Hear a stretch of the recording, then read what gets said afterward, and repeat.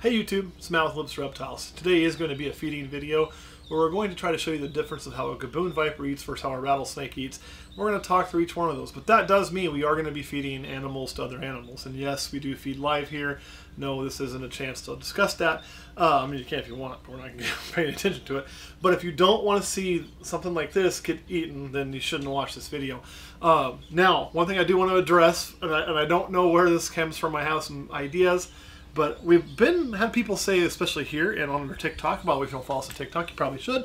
We do a lot of feed stuff that, oh my God, you're feeding puppies or dogs to snakes. No, we're not. This is a young rat. There is a size of rat referred to as a pup.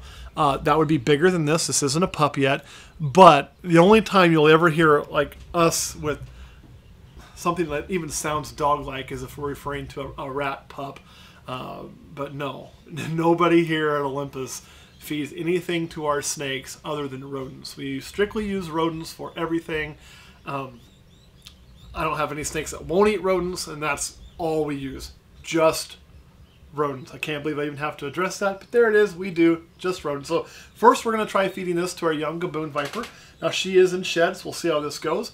I want you to pay attention to this, and we'll kind of walk you through it as we do it. So it's time to feed the Gaboon. The hook is just to get the prey closer since it's off of visual. They do not have heat pits. They need that movement to really see the strike.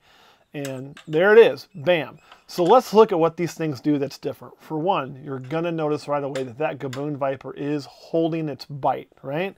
So it's not letting go. It's going to hold on to that. It's going to usually do that until the prey item dies. Now, I won't do it every time. I have seen Gaboons let go. Typically when they let go, I will find a shed fang, or I will find one in the poop if I look.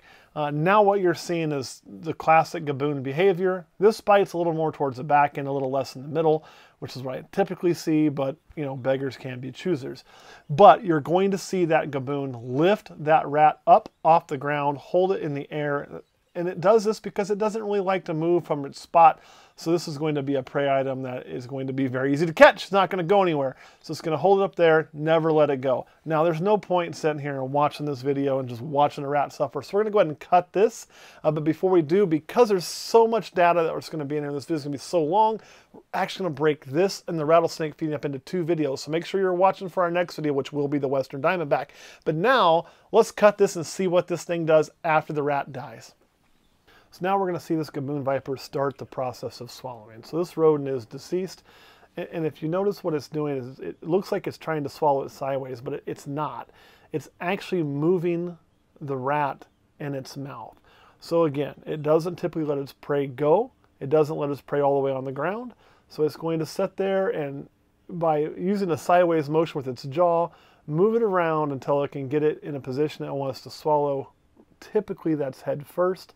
But I have seen them take it butt first. I don't usually generally go huge meals for my Gaboons, so head first is not always a guarantee. We're going to let this run, and again, this rat is already deceased at this point, so there is no suffering going on. That part's already gone. It's not feeling any pain. But those fangs will act almost like a holding point, and it kind of conveyor belts it through as it kind of moves it and takes care of business. So let's just watch for a few minutes, and I'm actually going to shut up and just let you enjoy this part of nature.